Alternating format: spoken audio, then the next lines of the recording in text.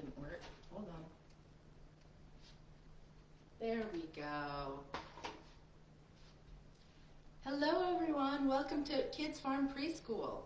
My name is Mrs. Jennings and I am your teacher for this class. I can't wait to learn with you today. Today we are today is ELA Day and we will be reading a book about mammals.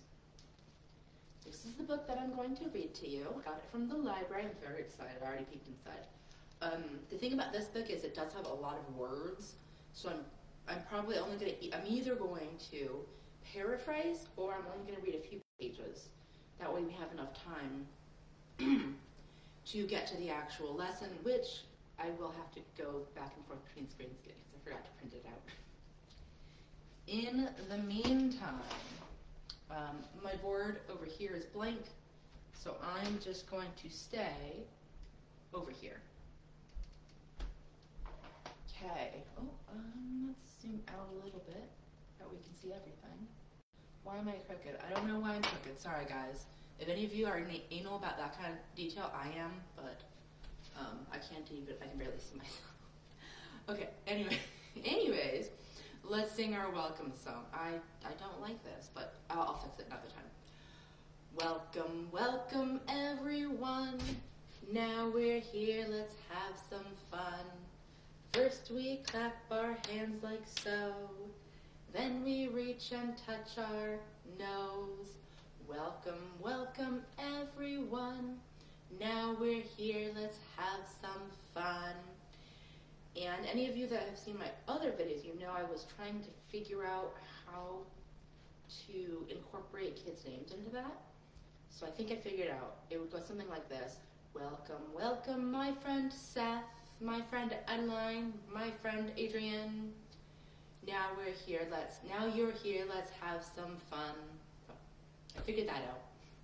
So if anyone starts coming consistently, I will shout out your name if you want me to. Okay, now that we sang our welcome song, let's talk about what day it is. It's not Friday. That's not correct. Today is Monday. It's the first day of the week. Oh, my cord is blocking my notes. Give me a second. You'd think I'd have this down pat by now, but for some reason I can't remember it day to day. Okay. It's the first day of the week. Yesterday was Sunday. Sunday's on the weekend. Woo woo, weekend. Anybody do anything fun over the weekend? Let me know in the comments below. Tomorrow will be Tuesday. Let's sing our Days of the Week song. Remember, it goes to the tune of the Addams Family intro. Get your snapping fingers ready. Days of the week. Days of the week. Days of the week. Days of the week. Days of the week. Days of the week. Days of the week. Days of the week. Days of the week. Days of the week. There's Sunday and there's Monday, there's Tuesday and there's Wednesday, there's Thursday and there's Friday, and then there's Saturday. Days of the week. Days of the week. Days of the week. Days of the week. Days of the week. Days of the week. Days of the week. Days of the week. Days of the week. Days of the week. There's Sunday and there's Monday, there's Tuesday and there's Wednesday, there's Thursday and there's Friday, and then there's Saturday. Days of the week. Days of the week. Days of the week. Days of the week. Days of the week. Days of the week. Days of the week. Days of the week. Days of the week. Days of the week. Now that we know what day of the week it is, let's talk about the month of the year. This month is still January, but we're almost there to February, so hold on tight. In January, we celebrate New Year's. Last month was December, when we celebrate Christmas, Hanukkah, and Kwanzaa. And next month, on Wednesday, it'll be February, and in February, let me try that one again. In February, we celebrate Valentine's Day. Yay! Valentine's Day.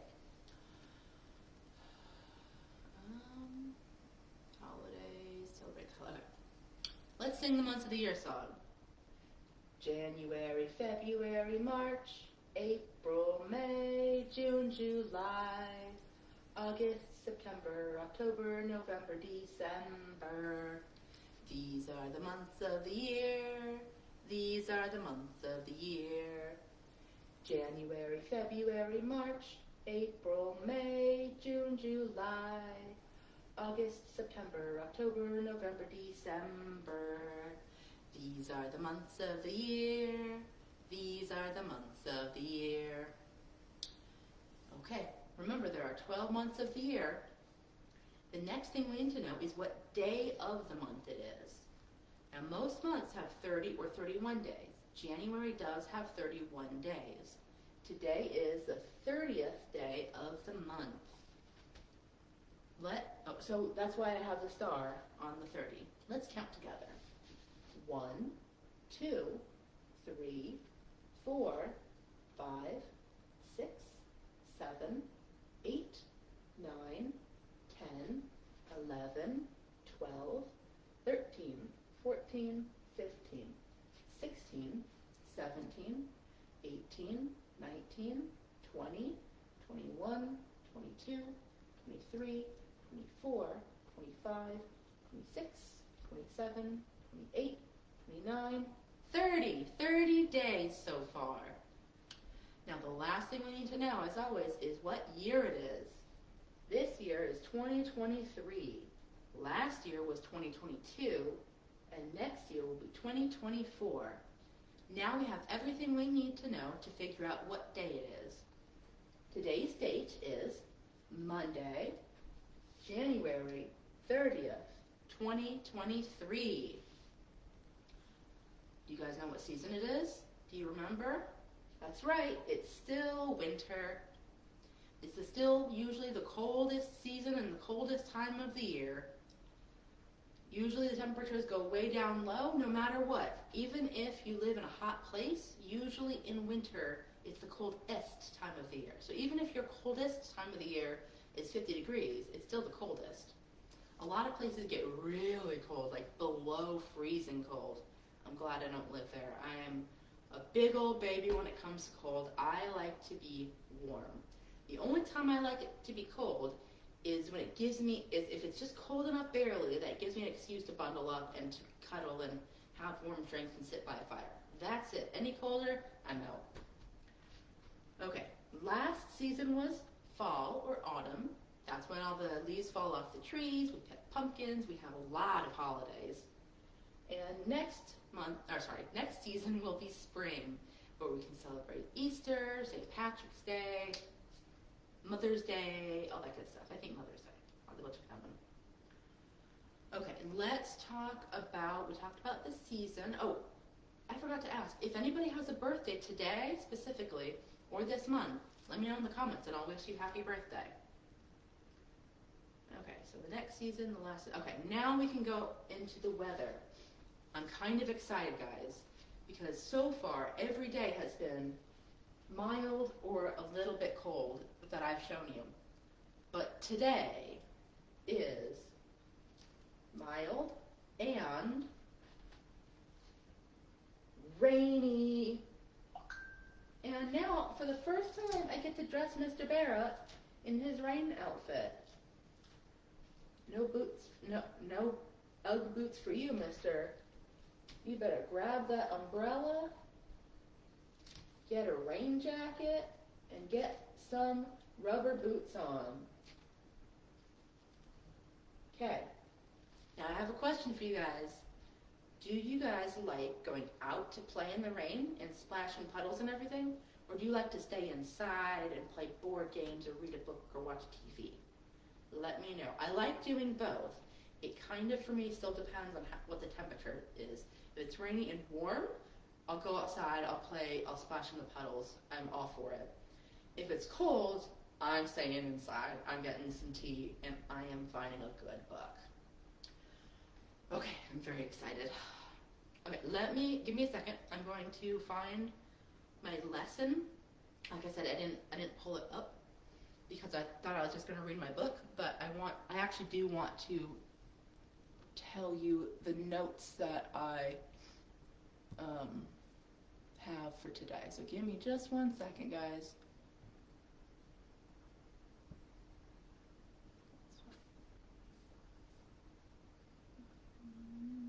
Facts versus opinions, we already did that. We are looking at, where's Unit 2? There's Unit 2. Day 1. There we go. Okay. Now I can't see myself right now, but I want to read this to you, what I wrote down. So like I said, we're going to read the mammal book. Today we are going to learn about mammals. What is a mammal? And how can you tell apart from other animals? A mammal is a specific type of animal that has fur or hair, makes milk for its babies, gives birth to live babies instead of eggs, and mostly lives on land. They also use lungs to breathe air and are warm-blooded. Some examples of mammals are humans, bears, dogs, cats, and horses. What does it mean to be warm-blooded? Well, warm-blooded means that your body helps to keep you at the right temperature. Cold-blooded means that you need to use the environment around you to keep your body at the right temperature. And when I say body, I mean the inside of your body, not your skin and your outside of your body. I mean like your organs and your blood and all of that. Okay, so animals like snakes and lizards can often be found laying on the rocks in the sun to make sure that the inside of their bodies are warm enough. Mammals like humans and bears can regulate their temperature by themselves. Regulate is another word for control. A mammal's body can control their temperature inside of their body. Of course, we still need to take care of the outside of our body by making sure that we don't get too cold or too hot.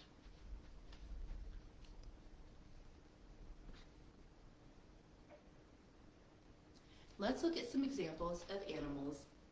I was going to put them on the board, but I'll just say them to you and see if we can figure out which ones are mammals and which ones are not mammals. So let's see. What about a duck? A duck breathes air like a mammal. A duck is warm-blooded like an animal. And a duck lives on land most of the time like a mammal.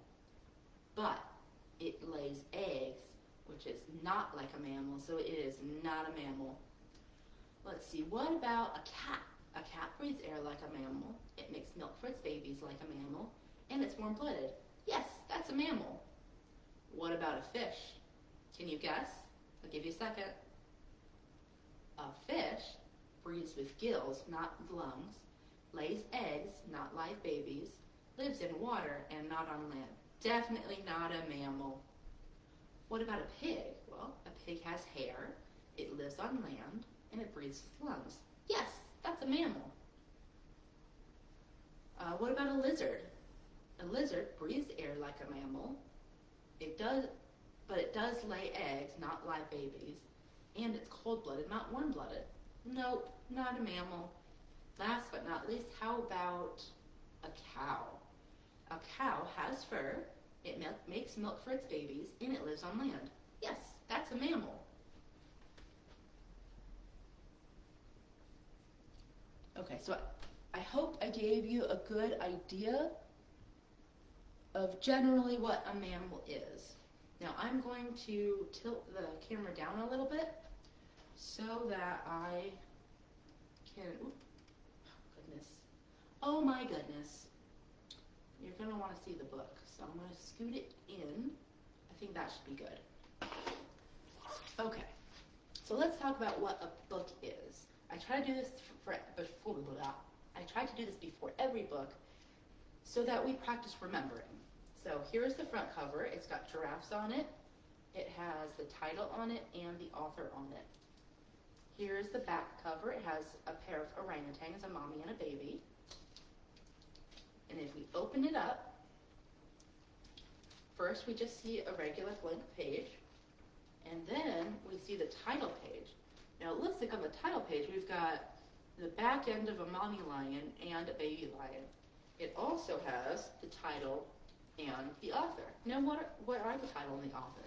Well, the title is the name of the book, and the name of this book is Born in the Wild, Baby Mammals and Their Parents. And the author is the person that wrote the book, Lita Judge.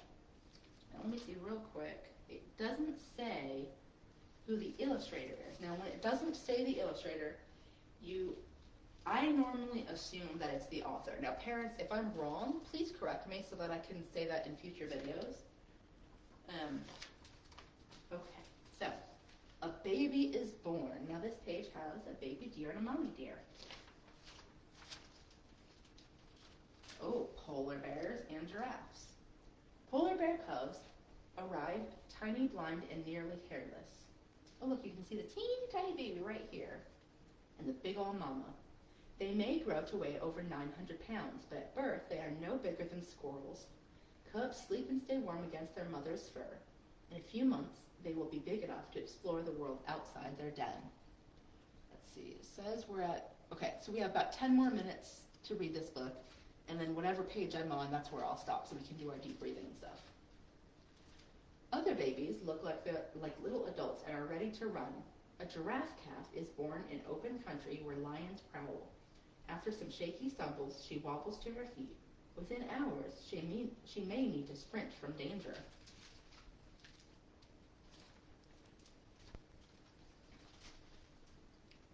There we go. Baby is hungry.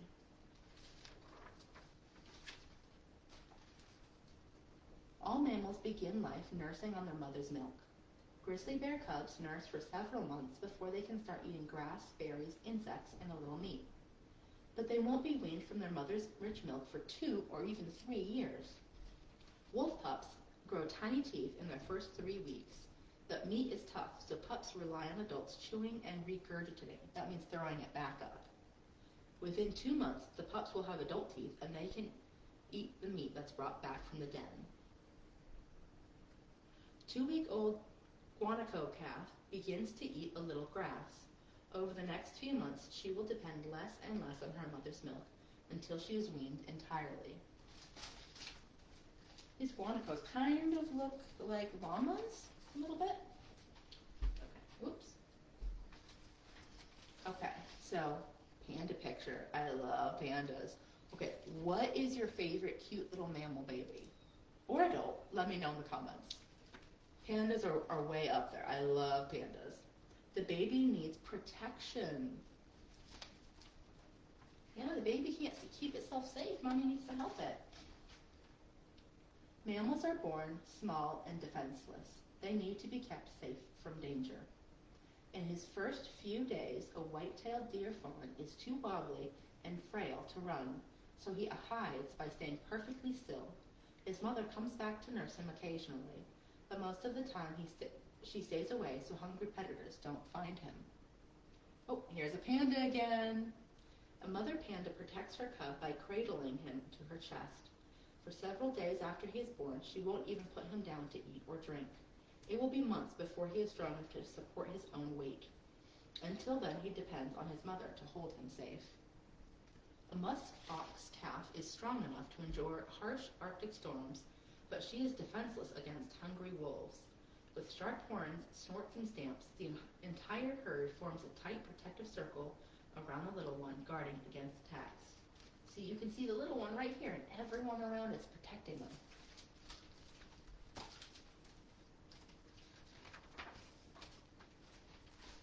Okay, next, the baby needs shelter. Let's see how much. Oh, we stopped. Okay. We might be able to get through this book. Yay, I'm so excited. I was worried we wouldn't have time. Animals need to be protected from rain, wind, and snow, and shaded from hot sun. Young western harvest mice, called pinkies, grow quickly in nests their mothers weave with grass and downy plants. Downy meat means soft and fluffy. Badger cubs, here, stay sheltered with their mother in the burrow she digs underground. A litter of raccoon kits, that's what they call baby raccoons, shares a crowded home high in a hollow tree. Within weeks, they will grow big enough to begin to explore.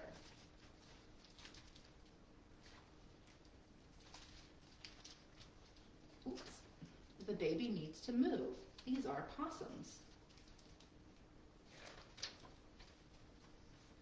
A newborn mammal might need to keep up with his mother as she reaches for food or flees from danger, or searches for food or flees from danger.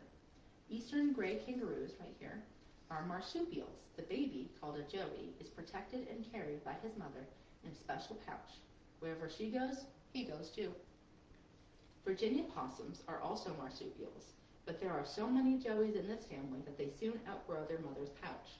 They cling to her back while she roams about. Hold on tight! The plain zebra colt is born with long, wobbly legs that soon grow strong. Within hours, he can leap and run from predators that stalk his herd.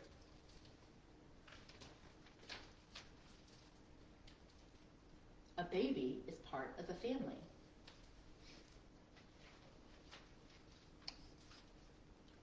Animal families tend to be large or small. A mother hippopotamus gives birth to a single calf. Soon after birth, the pair joins other females and their babies. Their group is called a school, and together mothers protect the calves from lions and other predators.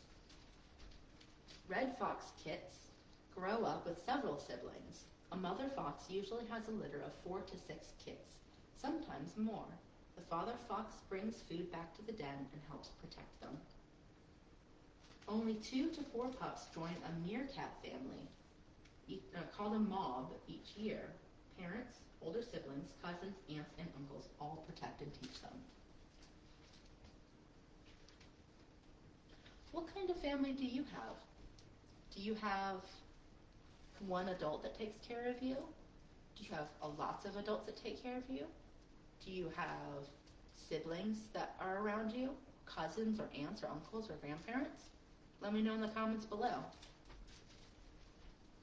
The baby needs to be caressed and groomed. These are chimpanzees.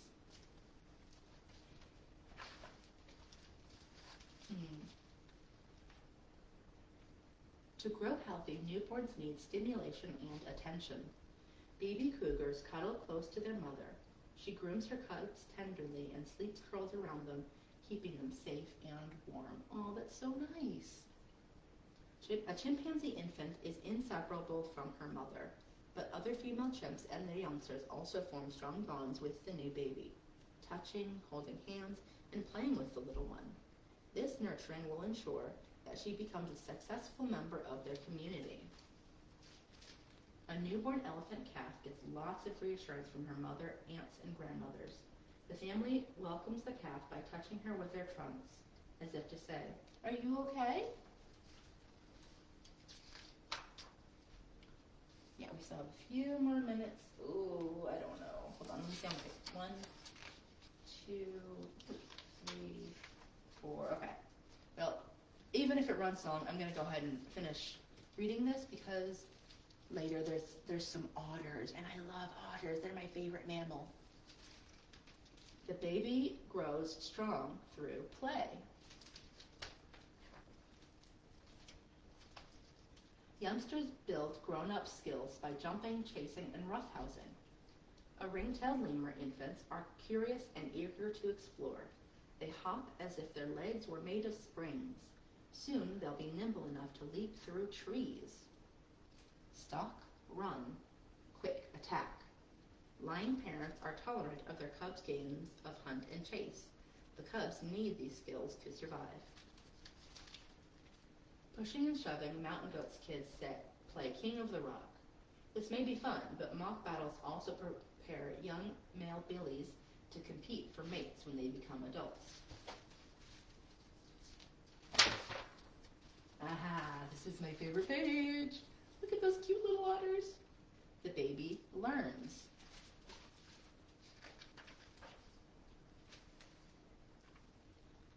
Young mammals must be taught to find food and be alert for danger if they are to survive to adulthood. Chirp!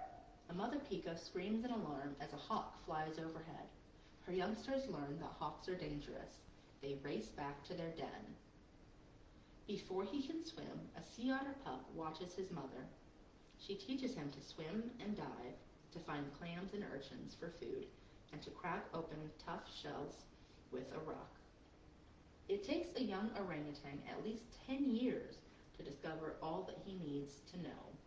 As he grows up, his mother shows him where to find food, how to do more complicated things like using sticks for tools, and even how to build a sleeping nest of leafy branches from the trees.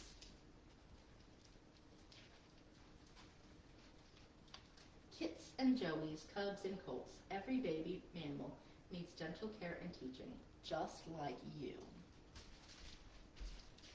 Oh, I loved that book. Now, if you want to know more about these animals, you can look them up individually, but remember the title, Born in the Wild, Baby Mammals and Their Parents. In the back of the book, it has some more information about each of the animals, a couple pages worth, and a glossary which explains some of the words that you may not have heard before. So, if you're really interested in this subject, go ahead and tell your parents to go get this book from the library or from wherever so you can read more about those animals, or go ahead and do your own search online. Ooh, does anybody have any questions for me though? You can go ahead and put those in the comments below. Feel free to, oh, I just said that. Or you can email me. If you want more content or the opportunity to talk directly with me on a video call, please subscribe to my Patreon account.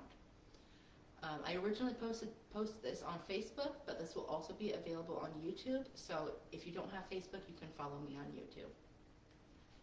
All right, that was an exciting lesson. I'm excited. I love mammals and babies. Okay, so let's take our calming 5 big deep breaths. Breathe in.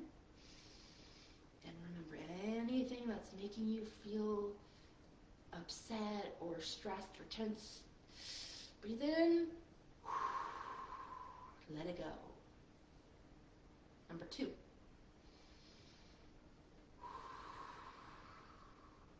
Number 3.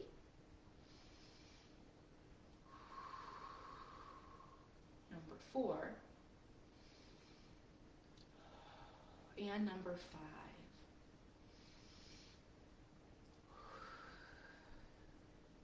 Now, if you want to learn more about mammals, join me on Wednesday. That's Science Day, and I'm going to be talking more about mammals, and specifically about a mammal that breaks the rules. So stay tuned. I'm so glad you were all able to join me today. I had so much fun. I can't wait to see everyone next time on Kids Farm Preschool. Bye-bye.